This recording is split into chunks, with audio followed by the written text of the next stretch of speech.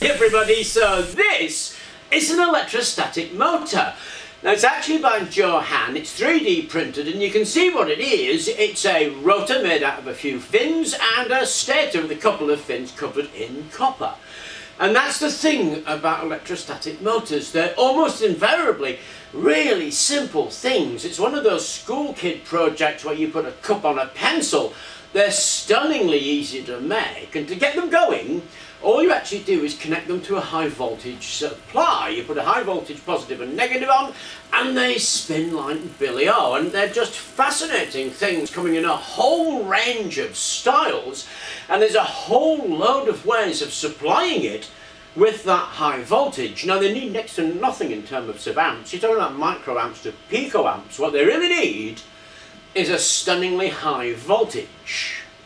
Arguably, one of the earliest electrostatic motors was the Benjamin Franklin wheel, and it was basically a bunch of thimbles on a wheel, and it worked because electric charges are just like magnets. Like charges will repel and unlike charges will attract, and if you have a high voltage negative and a high voltage positive, they'll attract each other, and all electrostatic motors work in this way.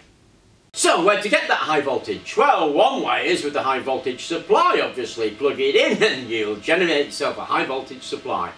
Another way is to pull it from the air. The Earth is basically a big old ball of electrons, and bombarded with cosmic rays, the atmosphere is full of positively charged ions that basically drift towards the Earth. And that creates a situation where the Earth is considered to be zero, and every metre up or so you get a 100-volt difference. So 1 metre is 100, 2 metres is 200, and this extends to the upper atmosphere, about 31 miles or 50 kilometres or so. So that voltage difference is huge. Unfortunately, the amps isn't very big. It's about 10 picoamps per square metre or something like that. But it accounts for that difference in voltage as you go up metre by metre. Now, of course, we stand about 2 metres high, got plenty of buildings at hundreds of metres high, and this doesn't happen to them because they're standing on the ground. So they create a zone around them that is zero in respect to the ground because they're standing on the ground and they're a good enough conductor for that. But that just bends around. It still holds true that that thing is happening. So as we go higher, we get an incredibly high voltage. Now, if you're thinking you can use this to run a motor, you would not be alone. And there are lots of experiments. Basically, all you really do is stick a wire up there, and you can do it with a drone or a balloon or some way of getting a wire high enough to get a good voltage. Stick the other side of the motor into the ground, so you've got your positive and your negative side, and you get a motor. You get the kind of motors like Rimstar Og made with his Corona motor. And these motors will turn. One issue with them being is they don't have a lot of torque. Or at least that was the conventional wisdom. So irritatingly enough, Laser Saber came along and developed an atmospheric electricity driven motor that was powerful enough to use as a drill, so a huge amount of torque. And then of course you've got people like Oleg Jefremenko, who's worked on this and done some amazing work in the 60s, and another company who's produced an electrostatic motor called the C-motive. So inside a C-motive machine there are some plates, a rotor and a stator. Put a high voltage on them and the rotors are going to spin.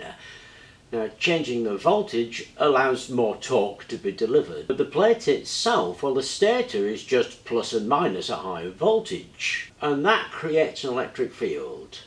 Now, the stator is very similar, but it has A, B and C, like a three-phase. Applying a high voltage sine wave onto it causes it to rotate, pulling it along, and this number of stators and rotors determine. Chances are you knew about atmospheric electricity, and if you didn't, well, you do now. And the bulk of it actually comes from cosmic radiation. You have to remember the sun alone provides 122 million watts of power daily, bathing the Earth, and this has been there, free for the taking by basically sticking a wire up high enough. The problem up to date has been the way of using it. They have, to be honest, been a little wimpy, but that's kind of all changed. I mean, take your hat off to Laser Sabre for creating an Atmo motor that can drill a hole. That's pretty impressive. And then, of course, C-Motive have been working on that with quite powerful machines. So, at the moment, we're all worried about energy. Not particularly, because I think there are lots of really excellent and hopeful things going on. We're on the verge of these massive breakthroughs. Of course, that doesn't mean we can sit back and do nothing. We won't make the breakthroughs unless we work on avenues that look exciting and interesting and can possibly answer our problems and give us a solution. And atmospheric energy is extremely promising. So if you thought that it was wimpy, a bit useless and a bit of a scientific curiosity, turns out you really should have thought again. Anyway, I hope you enjoyed the video. I hope it was of interest to you. Thank you very much for watching, and please do remember to like, subscribe and click the bell notifications.